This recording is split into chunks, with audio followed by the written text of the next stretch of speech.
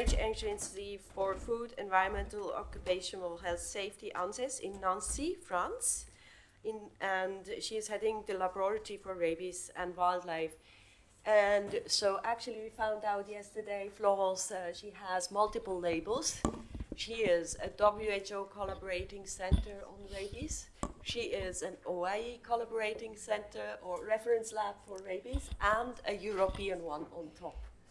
And otherwise, a long-term engaged person in global rabies activities. Thank you, Florence. The floor is yours. Thank you very much, Dr. Knopf, and thank you for the organizers for this invitation. I am very pleased to be there, and I will present you some information on rabies diagnostic and the epidemiological data generated by this diagnostic information. First of all the tests for rabies diagnostics are very well described in the different books that you have on this slide. The first guideline for rabies diagnostic was in the book of WHO in 1976. This guideline book has been updated recently in a new one, dated 2015 by Chuck Ruprecht and Dr. Nagarayan. And this book is still updated now and taken in charge by WHO. So a new book will be published in, I don't know when, in a few months. The OIE manual also has a rabies chapter very well documented, and a new version of the OIE rabies chapter will be published in few months. So some details about the tests which are currently in use in the laboratories. So the first test, you all know that this test, it is a gold standard, the fluorescent antibody test, which detects rabies antigen on fresh, frozen, or fixed material. The staining of the tissue is done with a fluorescent isothiocyanate conjugate. So laboratories need to be equipped with a microscope, with UV. And this test, as you can see, is highly sensitive and highly specific.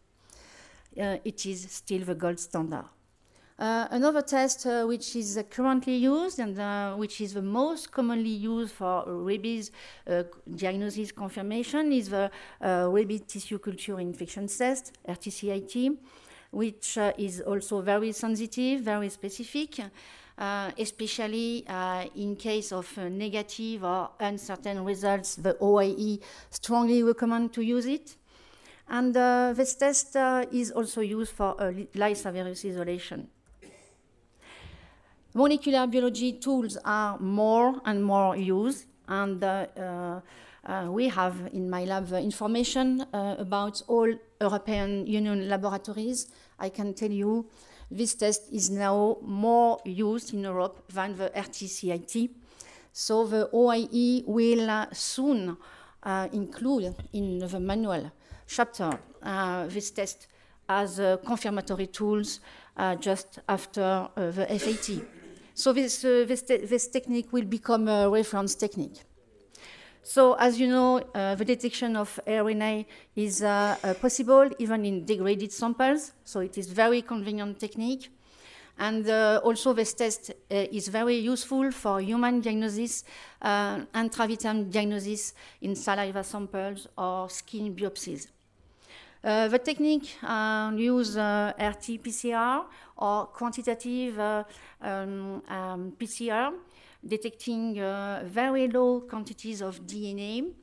And as you know, these techniques are highly sensitive, highly specific. The problem of this technique, because there is some problems, you need high technology laboratory equipment.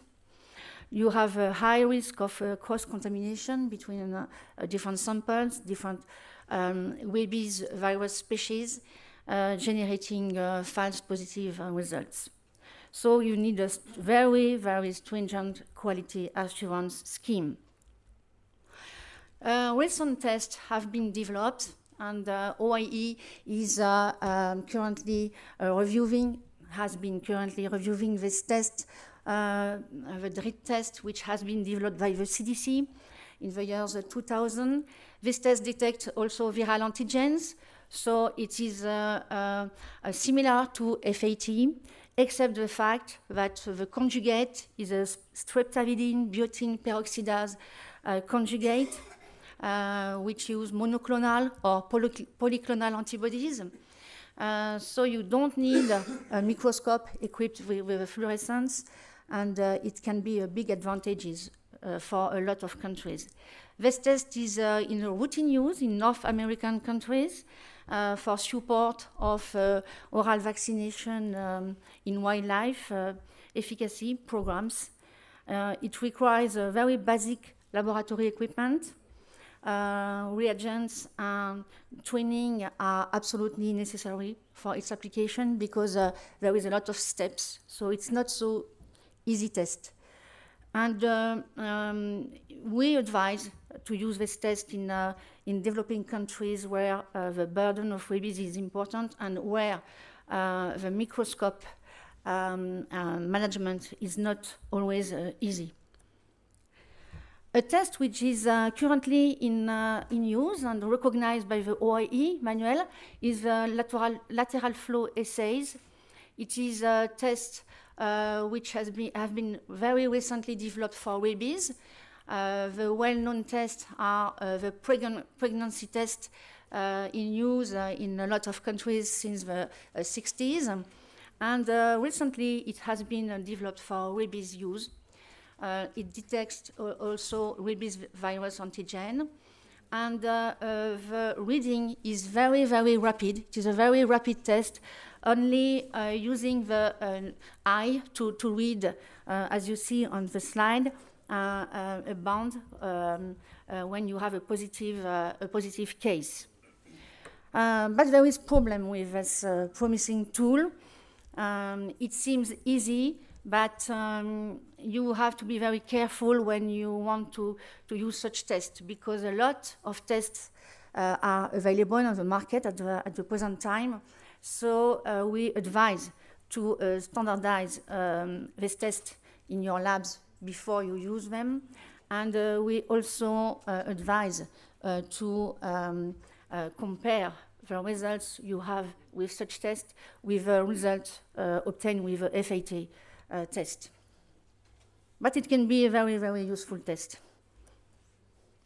So as soon as we have tested the samples for rabies diagnosis, it is important, very important, to have a database to put all the data.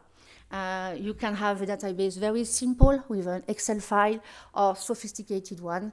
And the database should contain some information related to the animal tested, species, agent sex, geographical location, if possible, date of sampling, the history, which is very important, the human contamination, for example, the bite.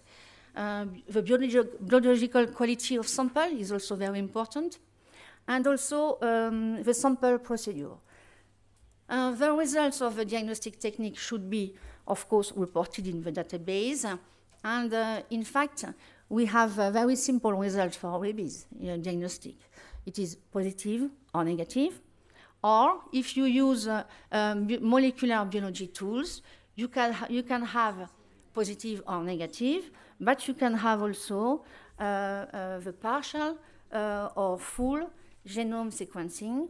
I put the N gen, but you can have the G gen, and you can have also all the full genome sequencing if you use the NGS technology. And as soon as you have this information in your database, you have a network. I like to show this slide. So the national database is here, and you see that the network is around, the database is around the national reference lab.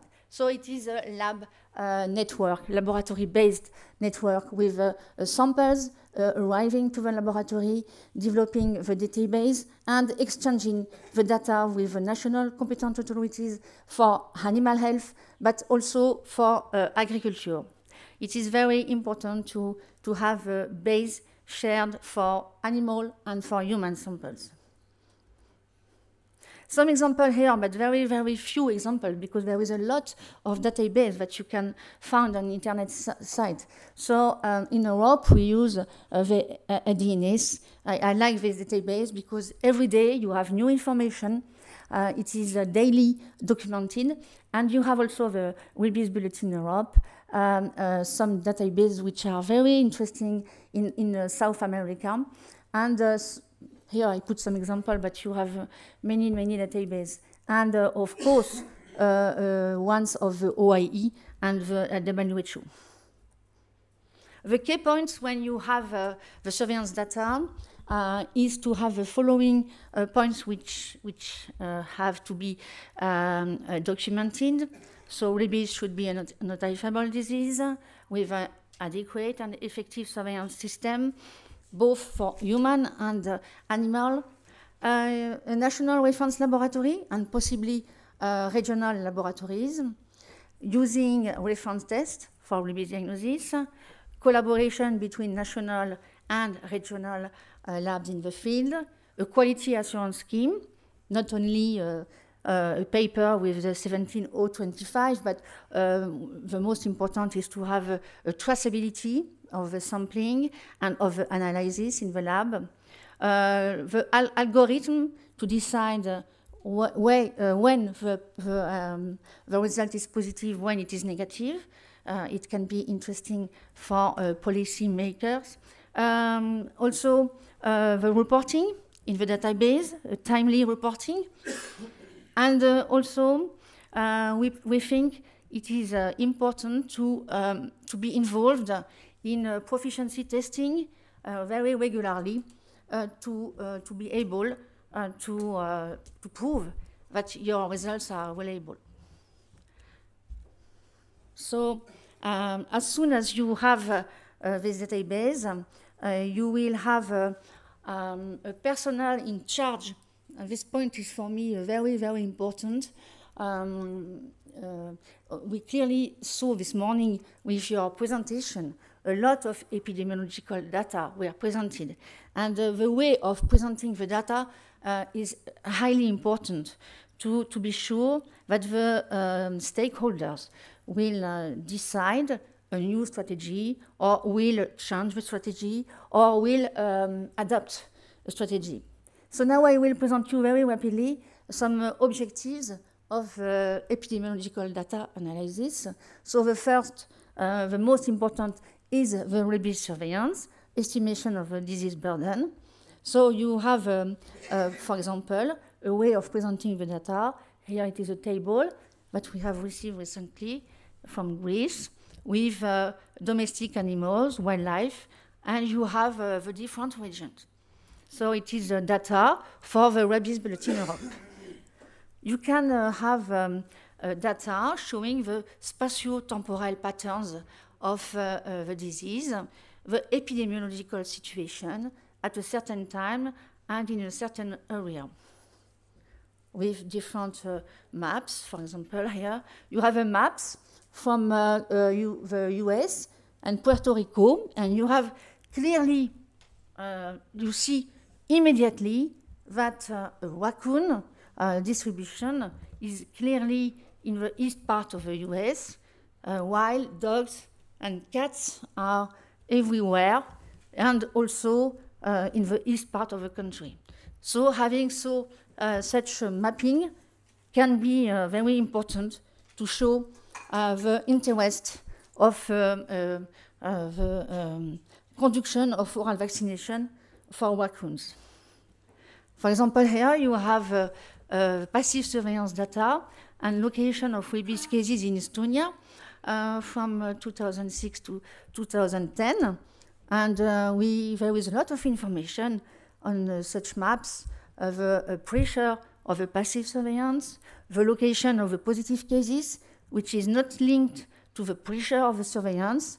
And as said previously, it is interesting to put the negative cases also on such maps to show that the pressure of the surveillance is homogeneous in time and in space. So now, Yes, I push here. So you have also data with epidemic curves and the disease trend monitoring. So, for example, I took a maps from France showing the dramatic decrease of rabies in time, and following the application of oral vaccination. So epidemiological data are also important for evaluating effectiveness of control measures. I like also to show this map, this histogram from Dr. François-Xavier Meslin, showing clearly that the number of human cases decrease as soon as we increase the vaccination of dogs. So combining data of human and animal cases are also very important. Establishment or adaptation of the strategy based on the surveillance data analysis. I know a lot of countries in Europe that change the strategy. France, for example, based on the maps, the data obtained with epidemiological data of rabies diagnosis. For example, here you have a